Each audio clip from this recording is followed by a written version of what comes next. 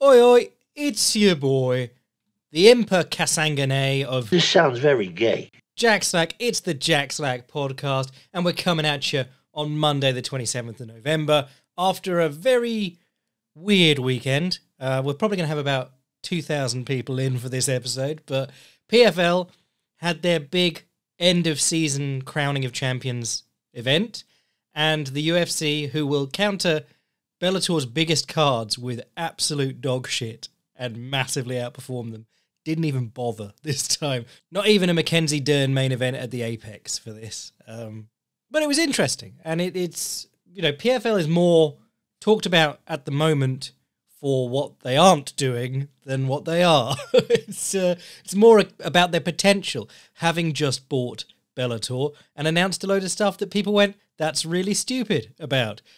Should we lead with that, or should we go with the fights themselves? We'll talk about Okay, so PFL, if you don't know, it's the Professional Fighting League or Professional Fight League. That's not a good sign that I don't know that. But they were basically the World Series of Fighting before that, until the World Series of Fighting ran out of money and they rebranded after filing for bankruptcy or whatever. They are the same people and they do the same stupid things a lot of the time. My famous example from years ago was when they did an event in Madison Square Garden on New Year's Eve, because, of course, hiring the venue was fairly cheap because no one would be there on New Year's Eve. But they were closely associated with Ali Abdelaziz. They got Justin Gaethje, Marlon Moraes. They had some really good talent come through. PFL, not so much, but it was this idea of doing tournaments over seasons like you would in any other sport.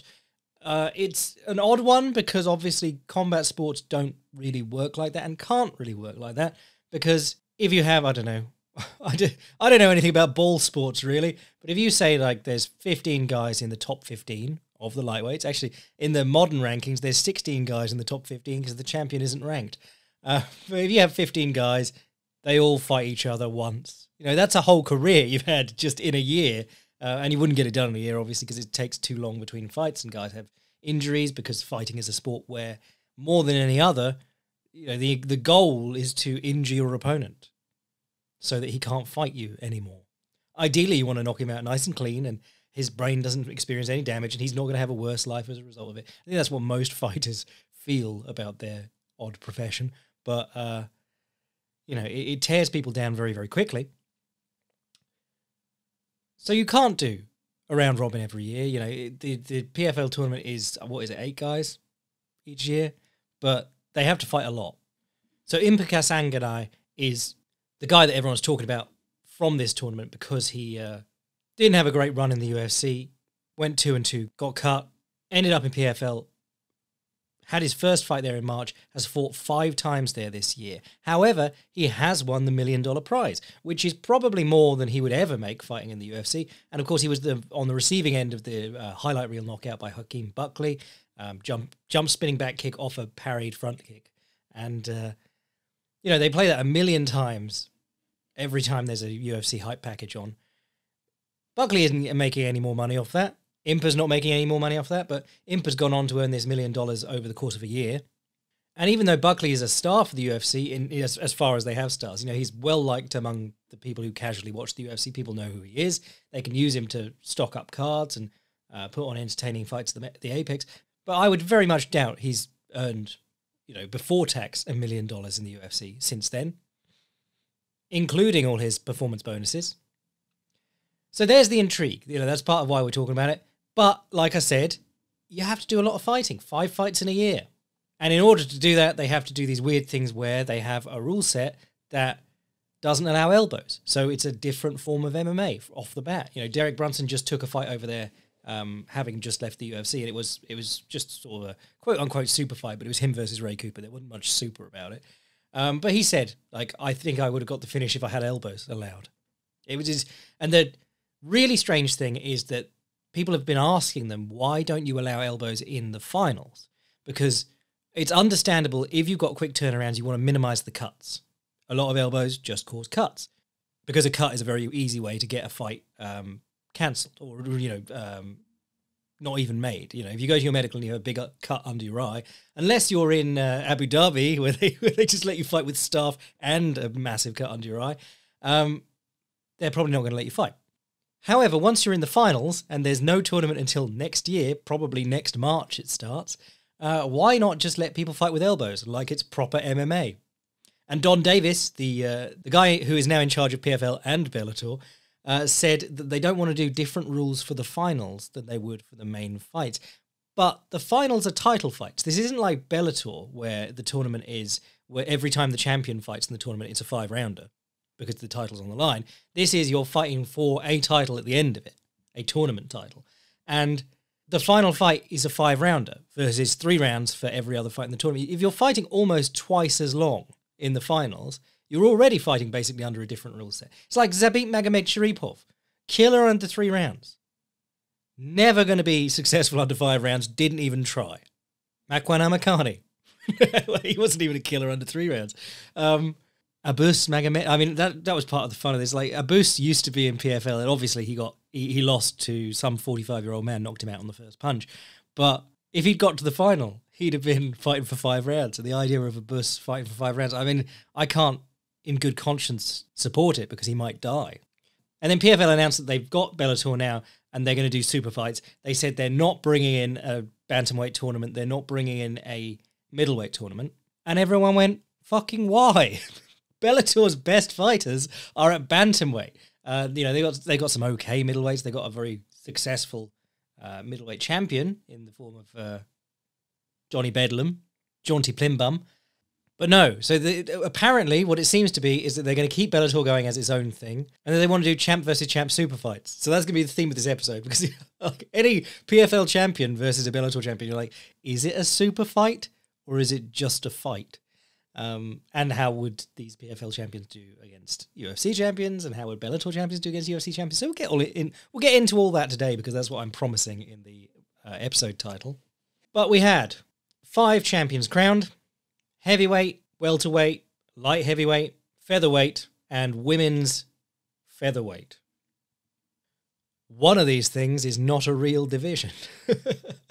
But it was mixed. It was a mixed bag of like impressive and unimpressive. Jesus Pinedo won the featherweight title, and that was the first one on the card. And he sort of come out of nowhere because he lost his first fight in the tournament by split decision. Then he fought Brendan Loughnane, who has been a big favourite for people who like fighters outside the UFC, because Brendan Loughnane had the bizarre UFC career of getting one fight in the UFC back in 2012, winning on the Contender Series in 2019 and not getting in, and then just continuing to have a pretty great career outside the UFC, and obviously winning the tournament last year and getting the $1 million. He's a really fun guy. He's a great striker. He beat Marlon Moraes. They brought Marlon Moraes over for the first round this year, and he knocked out Marlon Moraes. But Jesus Pinedo knocked him out, and then Pinedo's looked great since. Knocked out Bubba Jenkins, who was the finalist from last year, and then he, for the final of the tournament, he rematched Braga, who beat him by split decision the first time round. Good competitive fight. Third round, he realised, like, it's a really obvious moment. You see him notice that Braga's ducking in to his chest every time he steps in swinging. So he starts to like level change and get Braga doing it, and then he throws an uppercut that sort of goes towards him, kind of like that Kopylov one we were talking about. Or did I talk about it on the Kopylov Filthy Casuals Guide? Kopylov likes an uppercut that goes across his... Kopylov likes to throw a rear hand uppercut that goes sort of straight out towards the opponent and checks their chin. It's sort of like a straight that goes between your chests and upwards. And he caught Braga with that, wobbled him, followed up with a jumping knee and some punches for a KO, and it was really impressive. And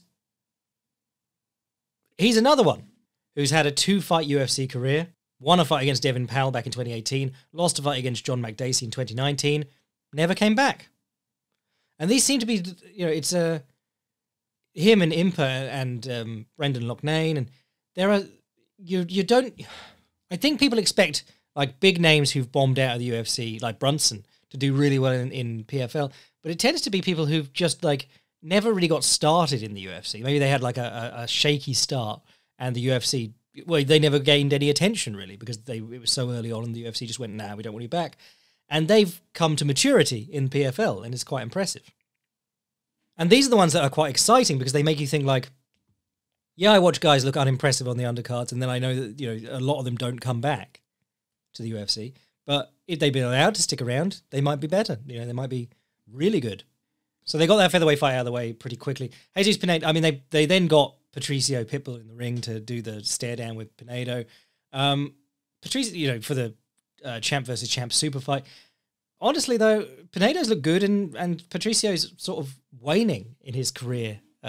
He did something pretty dumb in his last couple. He went down another weight class to bantamweight to fight Sergio Pettis and looked bad because what his thing is being surprisingly quick as an undersized featherweight, but also surprisingly strong. He's strong enough that he can handle these guys who are towering over him, but he's quick enough that he can get in and crack them with big shots. Not a big combination puncher. And as soon as he met someone who was about the same size and speed as him, he had a lot of trouble. And then 3 weeks' notice, he goes back up to lightweight, 2 weight classes up, gets knocked out by Suzuki and Ryzen, and that was just silly. There was no reason.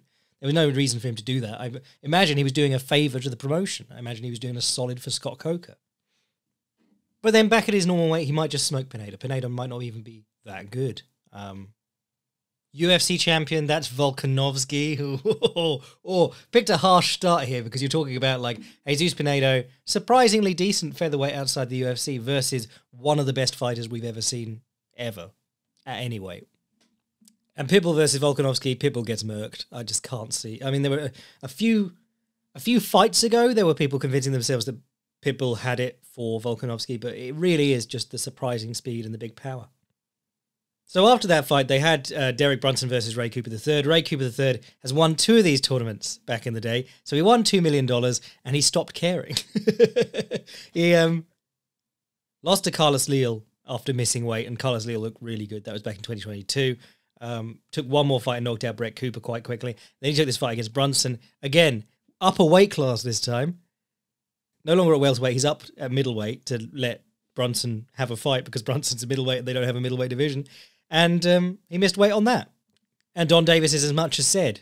He's just, not bothered with fighting anymore. But he got his leg elevated along the fence in a single leg, and he knocked down Brunson on one leg. It's just, people keep going on about how Brunson's chin's cracked, and that one was a bit concerning. But most of it was just Brunson holding him down and roughing him up a little bit, but really without elbows. He was denied the short range thing that punishes people for staying on the bottom. There was a cool moment where Brunson shot and Cooper dug an underhook and basically knee-picked him while he was on his, or knee-tapped him while he was on his knees and got the top position. And that was impressive because he's a welterweight handling a big, strong wrestler at middleweight, but who has been as high as light heavyweight, I believe. And I imagine that's where Brunson will compete, as PFL have just said they're not going to do a middleweight tournament. Well, if he wants that easy millie. But otherwise, an unremarkable fight. No Brunson running in with his chin out, throwing big shots. It was a very tactical, restrained Brunson performance. Kayla Harrison versus Aspen Ladd. This was the first thing on the poster. It was just such a weird decision. Be like, pay $50. Here's Kayla Harrison versus Aspen Ladd. Aspen Ladd, I've got a soft spot for Aspen Ladd because I quite liked her back in the day. I thought she was an interesting talent. And, she's got a strong ground game. And she had a decent left hook at the time and could hit pretty hard. And she'd worked out the magic secret of women's MMA, that there is a totally different standard to get a TKO stoppage on the ground. If you scream while throwing punches, the refs, predominantly male refs, will stop the fight and be like, oh my God, she's killing that girl, even if you're not landing punches. 2 of her stoppages in the UFC are just her screaming on top of someone and missing. And then you remember Brock Lesnar almost killing Shane Carwin and gassing himself out in the process, and the refs not stopping that. But I thought she had talent, and she'd sort of like squandered it by not improving that much, and also just clearly had issues either with professionalism or just diet generally, because she kept missing weight. And she started at bantamweight, and this fight was up at, well, not lightweight, but 150, which is insane. There's not a woman alive except Cyborg and Kayla Harrison who should be fighting at 150. Women's lightweight shouldn't exist. Women's featherweight should be open and just be women's heavyweight. And Aspen Ladd should be able to make women's bantamweight. She's not enormous. She looked dumpy as hell in this fight. And Kayla Harrison is an absolute powerhouse. And one of the things that I do like about Kayla Harrison, well, firstly, the striking in this one, I expected bad from Aspen Ladd and I expected bad from Kayla Harrison. Honestly, not that bad. Aspen Ladd was throwing good 1s, 2s, and 3s. And Kayla Harrison was throwing nice body kicks from southpaw and good left straights. And they were doing a pretty decent job. But what I like about Kayla Harrison is that she went to work with ATT, American Top Team, with Mike Brown. And there's so many good fighters out there now, that, and there always have been, actually, It's one of the big teams. If you're very serious about MMA, you know, you go there and you're not the best in the room and you're going to have a hard time, but you will get a lot better. And that's the big difference between Kayla Harrison and Ronda Rousey. I mean, Ronda Rousey also very different styles of judo to begin with. I mean, Ronda Rousey had a big focus on the armbar anyway, and ground fighting is an aspect of modern judo that is kind of, you could take it or leave it. You could be a groundwork specialist or you could just not bother. But what I do like about Kayla Harrison is that she's learned, 1, to cage wrestle, 2, to level change for takedowns. Because the moment that they banned leg grabs in judo, obviously there was no reason to be level changing. And Ronda Rousey, when she came to MMA, never bothered to learn to level change. Level changing into people, like, level changing gets you into clinches. You don't even have to do a full double leg. You just have to bend at the knees or the waist and hit the opponent with your chest and then stand up. But she never developed that. She was always just like left hook and run into the clinch. And obviously, Holly Holm had a field day getting away from her. And when she fought Amanda Nunes, it was like just running on to right straights over and over again because she never moved her fucking head. She didn't have head movement, if you will. But that's probably from training at a camp full of clowns with Edmund and, well, Edmund. There's no others there. He's never produced another good fighter except Edmund Shabazian, who, again, has not lived up to his potential. But yeah, so Kayla Harrison hit a really nice double leg in the second round of this one. Aspen Ladd, when she was on the bottom, she was, you know, she got stuck in bottom of closed guard for quite a while, and that was not great. It wasn't as bad for her because obviously elbows, not legal. But it did mean that she lost whole rounds. She was doing a good job of like going to the scissoring her legs, framing off Kayla Harrison and getting onto her hand and trying to get up. The interesting parts of this one were the 2 sweeps or sweep attempts by Aspen Ladd from, well, you wouldn't see them in traditional jiu-jitsu or grappling competition because you sort of have to be turning your back or being taken down to hit them. She did the Sakuraba Kimura. I'm going to call it a sumigeshi because people call the throw sumigeshi, not because it's a butterfly sweep, and I'm calling all butterfly sweeps sumigeshi, which is a controversial issue in the grappling world at the moment. But Sakuraba, go watch Filthy Casual's Guide to Sakuraba. He would do it from the knees, from the turtle. He'd get the Kimura grip on his opponent when they had the back body lock on him. He'd stand up with one leg, and then as he brought the other leg up, he'd turn back into them, sit down, and sweep them overhead with a butterfly hook on the wrong side of their body. And that's the classic Sakuraba Sumigeshi. And she did that while being taken down by Kayla Harrison off that really good level change.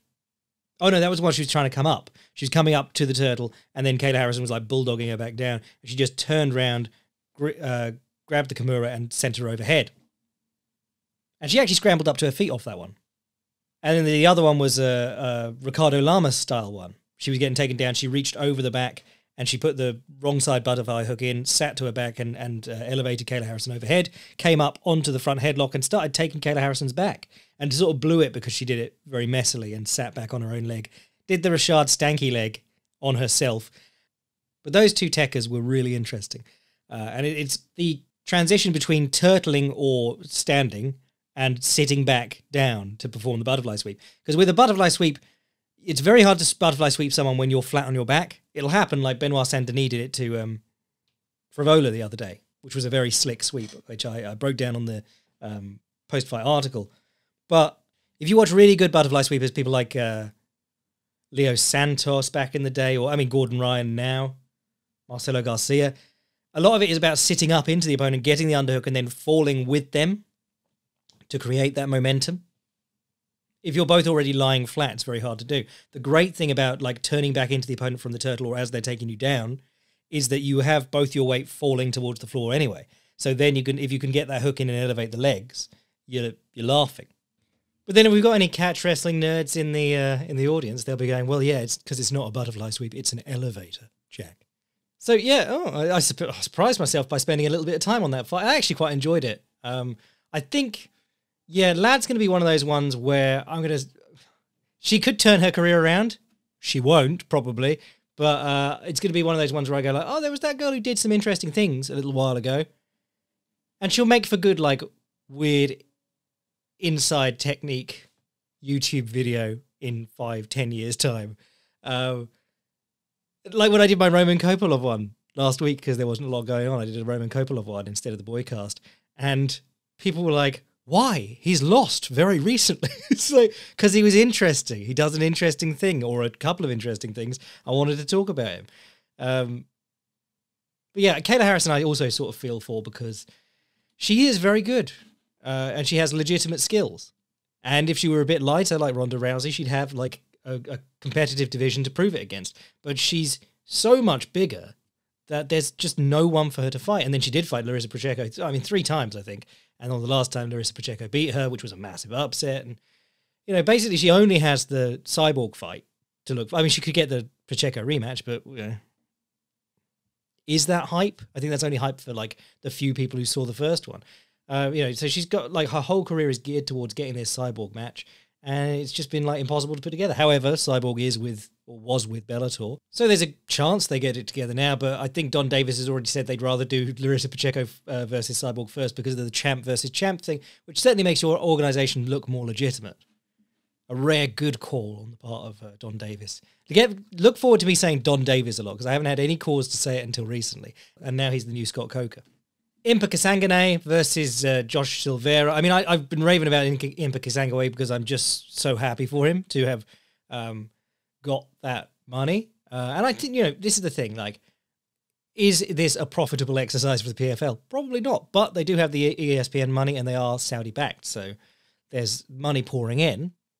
If everyone was fairly compensated, would Impa Kasanganay be like $1 million fighter? Probably not. But fighters should be able to fight for this kind of money.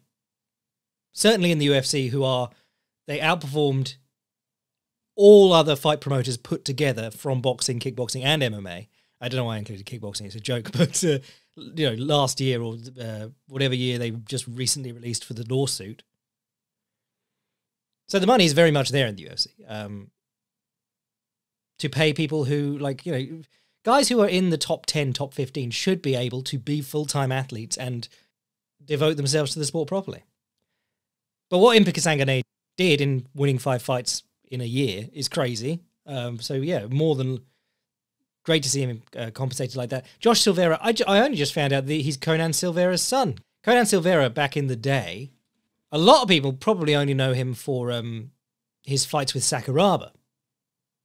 Fought Sakuraba twice in one night, because in the first fight, Sakuraba dived for a single leg while Conan Silveira was swinging at him along the fence, and Big John McCarthy called it off. And this was very rare, because it was so far back. It was 1997. Refs could admit they were wrong. Big John McCarthy could admit he was wrong. And they actually overruled it as a no contest. But that was also partly to do with someone else not being able to continue in the tournament. So they met again in the final of the tournament, and Sakuraba submitted him with an armbar, which was amazing, because Conan Silveira was a heavyweight. He's 6'3", 250 pounds, and Sakuraba could make like welterweight today. And Silveira was a Brazilian Jiu-Jitsu black belt, and Sakuraba was a professional wrestler. But he had a few more fights. Patrick Smith, Maurice Smith, Dan Severn, Wes Sims. Never fought in the UFC again. That was UFC Japan. But he then went to ATT and became one of their coaches. He was, American Top Team, one of their like old guard, and he's been there forever. And basically, you will see him in the corner constantly for any night of fights you watch with decent fighters on. And his son has proven to be a bit of a finisher. He's run through his opponents in the tournament pretty quick. But then he met Impa, and aside from one takedown, which I think was in the second round, he worked hard to get this takedown, and then Impa just jumped up. And you went, oh, okay, it's going to be like that. So mainly this fight was Impa landing the right straight to the body and the left hook over the top on the southpaw Silveira for 5 rounds. But he looked in great shape, despite going up to light heavyweight. The way this works is that they look great, and then you go, oh, well, I'm so glad they're having success outside the UFC. And then last year, I think 3 of the major fighters from the tournaments tested positive for steroids in not even random drug tests, just scheduled drug tests. Rob Wilkinson had a great run and was looking great and doing great things for himself. I think he won the Millie, and then it came out he'd been roiding. But then, if there's $1 million on the line and the testing's not very good, why not? Only problem is that it can be quite expensive. What's left of this card? Oh, the one that really impressed me, actually, was Magomed Kerimov versus Sadibou C. Sadibou C, last year's champion. Magomed Kerimov already had a win over him by decision, so they knew each other quite well. which is one of the fun things about the tournaments. But yeah, this is the Dagestani that I like at the moment, Magomed Kerimov. Really cool trips from the clinch, and pretty basic stuff on the feet applied well, specifically for C. Sadibou goes southpaw and throws the left high kick and body kick a lot.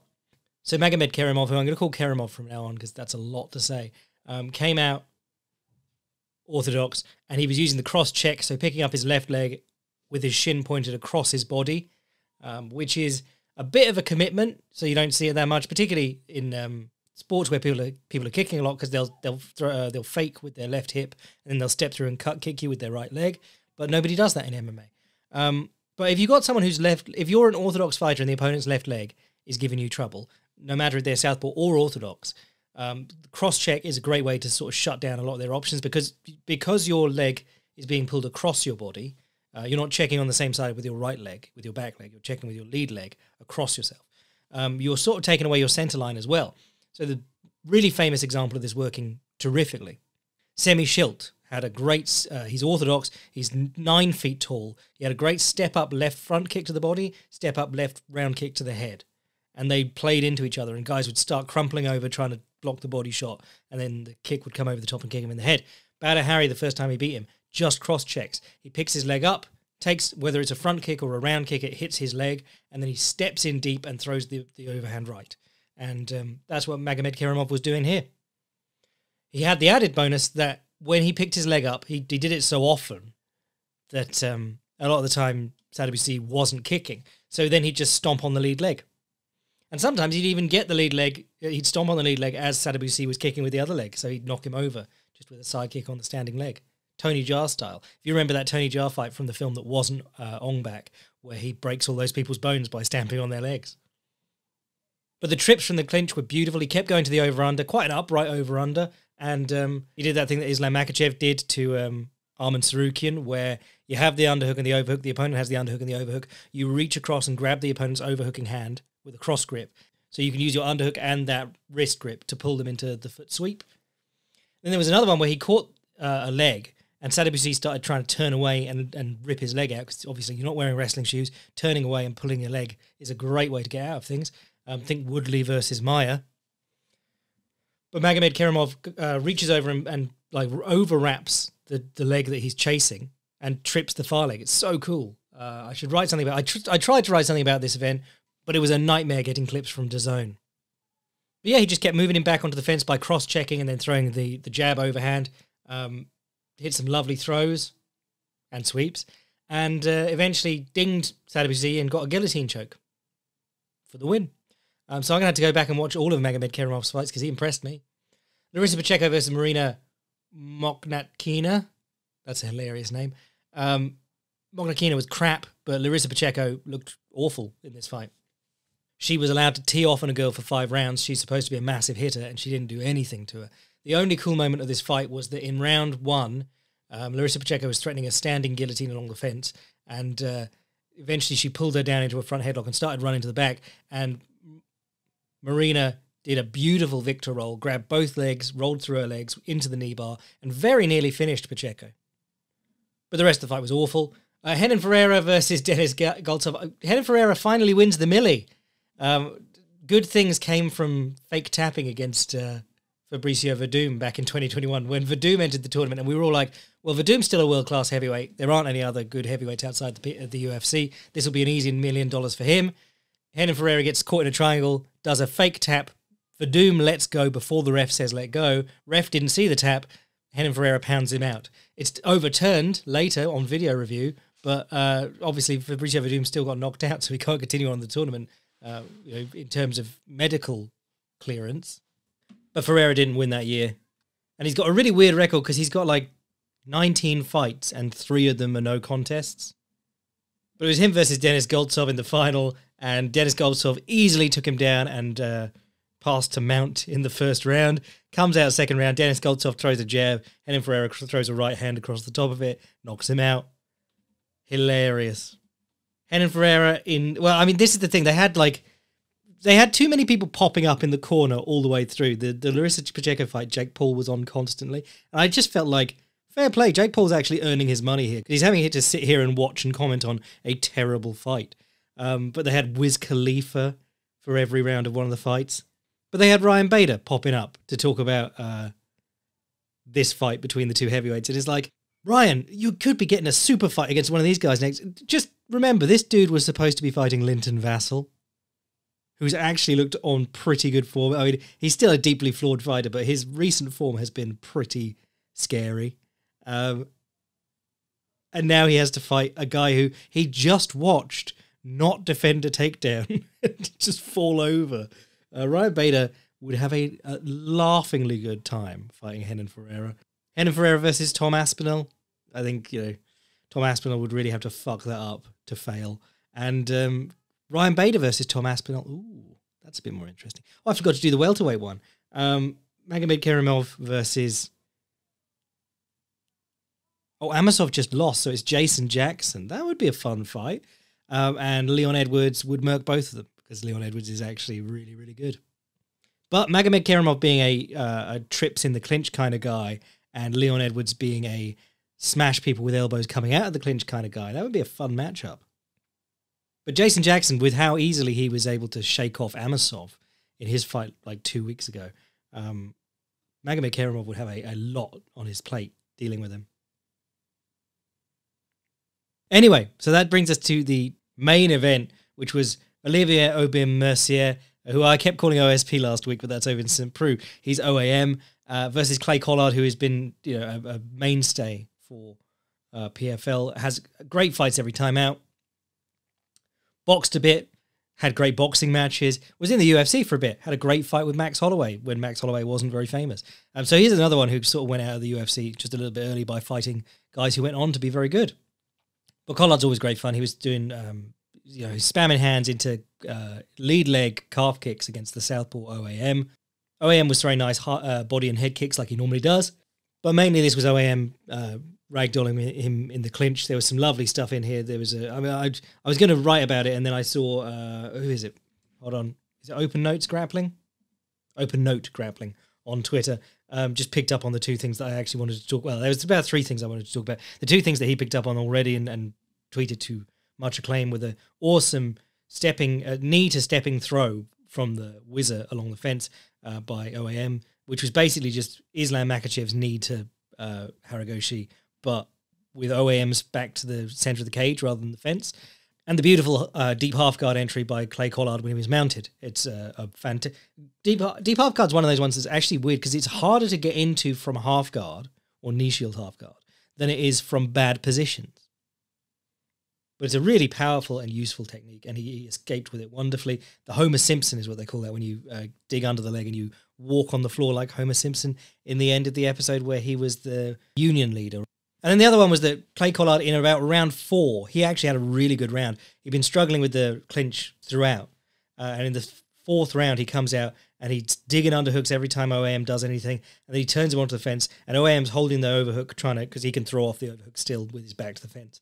And Collard's trying to strip the overhook, keep his head against OAM, and throw flurries of punches, like Nate Diaz versus Conor McGregor, John Jones versus Glover Teixeira DC2. And he fails on the first time because OAM's holding his tricep with his palm, and then eventually he gets it and he throws a lovely combination of it. It was a good fight. People were upset that OAM fought boringly, but there was, the best part of $1 million on the line, because it's your purse, and then they top you up based on what you're missing from $1 million by the time you get to the final. OAM is probably not on more than $100,000 for a fight that he wins in PFL. Though Anthony Pettis was on $750. So it's like if he'd gone 3 fights deep in the tournament, or 3 fights deep in the tournament and then got to the final, he'd have made almost $2 million. And would he have to pay them back? What's the deal there? But it's an interesting way to do it, because you got I think it should be $1 million prize plus your purses from the fights. But it's a way to do it a little bit cheaper for them. You are still getting $1 million at the end of the day, even though you're then being taxed on it. But this is the second that OAM's won, and he was always good in the UFC. That's the thing. He's a lightweight, so he's in a really strong division. He never looked bad. He's never even been finished. But the streak fights he lost, 3 in a row, got him cut. Alexander Hernandez, that's the weakest of them. Gilbert Burns, now welterweight top contender. And Arman Sarukian, lightweight top 10 guy. Or top 15 guy, probably. But yeah, that's how easy it is to get cut from the competitive divisions. His only other loss in the UFC was Diego Ferreira a couple of years earlier. Oh no, Chad Lepre in his very first UFC fight by split decision. But yeah, the whole thing is he was never a bad fighter. And the UFC's sort of strict keeping of 3 losses and you're out in the competitive divisions, 2 losses for most people and you're out, basically saw him go to PFL when he was still had a lot more to give and to learn. So he's retired now. He said he's retired, which is fair. He's 34, which isn't that... Well, 35 is when it's sort of like the deadline on the lower divisions, most people say. But I think with a clinch-heavy style, if you can make the clinches, you could probably go a bit older in those divisions. He's a guy who could have longevity. He could hang around for another tournament, win another $1 million. So respect to him for retiring. But yeah, I talked about that a lot, but it was a 9-hour event. It was fucking insane how long that went. Because obviously, if you're crowning 5 champions on one card, you've got 5 fights that are booked for 25 possible minutes. It's the same when the UFC does like a triple title fight on a card. You go, actually, that's not maybe the best idea. Sometimes it's going to be UFC 217 and all the fights end in the first or second round. But other times it can be an hour and a half on just those 3 fights. And then if you factor in the entrances and all that bollocks, yeah, it's a lot. So then some other stuff happened this weekend. Jamel Charlo came back from 2 years off due to injuries and mental health stuff. Sorry, I just said Jamel. I meant Jamal. We've had a good moan about this before, but Jamal Charlo came back and fought Jose Benavidez, knocked him down in the first round. It was really, it was a fine fight. He missed weight and he came back heavier for the second weigh-in, which is my favourite move. I didn't see the weigh-in. I hope he flexed on the scales. If you miss weight by a comical amount, you've got to do the double bicep flex. But the interesting one for me was Demetrius Andrade, it's spelt Andrade, like all the Brazilian fighters we're used to, but he's American, so I believe they say Andrade. He's been a weird character in boxing, man. Because I remember, like, I was watching some of his fights when it was, I think Unibet asked me, like, what could be some interesting fights for the year for Canelo. And I was looking at all the guys in the basically like 3 or 4 divisions, within 3 or 4 divisions of him, because he could just do whatever he wants.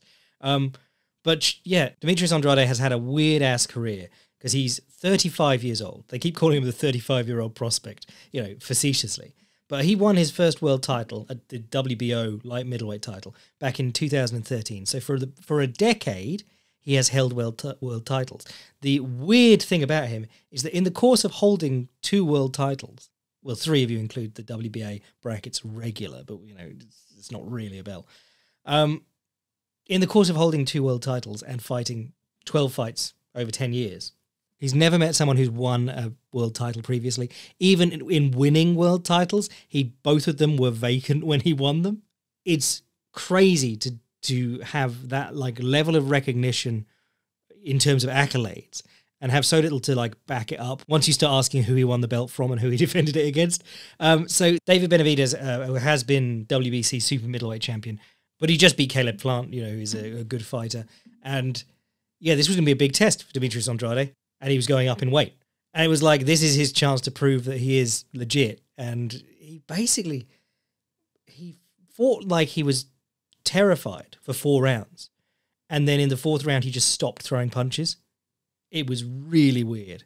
And there was all sorts of talk about like the ref and the ring and stuff and what Benavidez had requested, and the ref was going to be stricter on clinches because Demetrius Andrade loves a clinch. That's the other thing about him. Like, people say that he's got a crap record because he's been ducked. And people have even said that like Canelo ducked him because at one point Canelo could have unified another division's belts by fighting Demetrius Andrade, and he chose to go up and fight Kovalev instead at light heavyweight. And it's like, no, Demetrius Andrade brings nothing to the table. Even if he's like a difficult fighter, nobody watches him because he can't even fight entertainingly against people who, are bus drivers.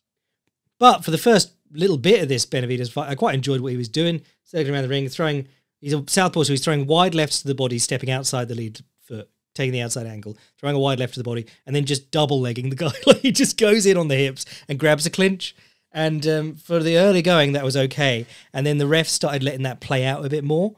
And Benavidez would, he'd wrap his hands around Benavidez, and then the referee wouldn't break them. And Benavidez would still have his elbows in tight, and he'd just start hitting him.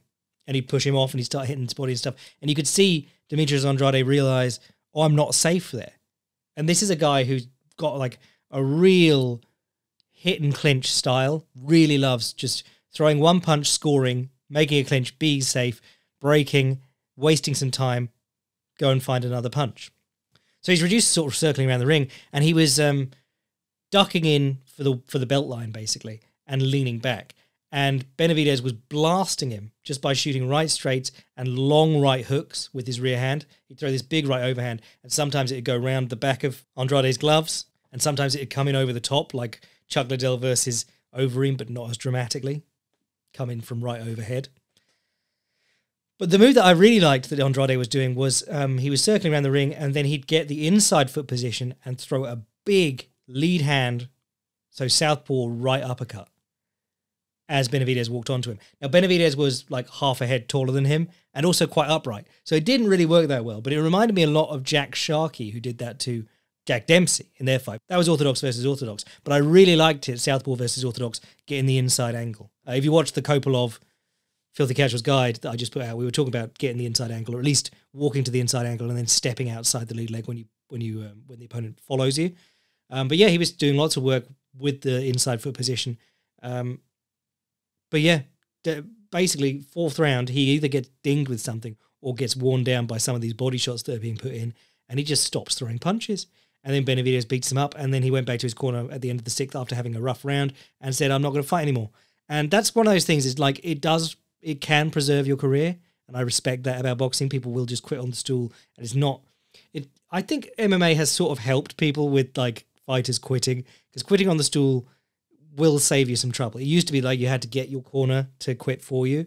But it's weird because people have seen this and gone like, well, now Demetrius Andrade will be fighting big names. It's like, I'm not sure he will, I think he'll probably go back to fighting absolute jabronis. But then at least he doesn't have to protect his record anymore. He's lost the O, as they always say. And then Super Real Matias fought the weekend, but I haven't caught that yet. But he apparently beat someone up on the inside, which is always fun. Super Real Matias, I included him in my last 3 strikers to watch piece. Does tons of great infighting, but he has this uppercut on the inside that is like doing a hammer curl. He's got his thumb pointing up, and he just dings people under the chin and then left hooks them. But yeah, I think I've gone plenty on a weekend where there weren't many things happening. So sign up to the Patreon. I'll be back in the middle of the week to do the boycast, and I might drop something in between then, whether it's an article about this weekend's event, which is actually surprisingly good, or possibly a bit of Sifu, maybe. Or maybe I'll pull out the big guns and I'll get Snake Eater. If you want to get all the extra stuff, sign up to the Patreon. If you want to see what I'm writing anytime, fightprimer.com. And if you want to send an email to the podcast, jackslackpodcast@gmail.com. I am your boy, Jack Slack, thinking about how quickly I could squander $1 million. Bless.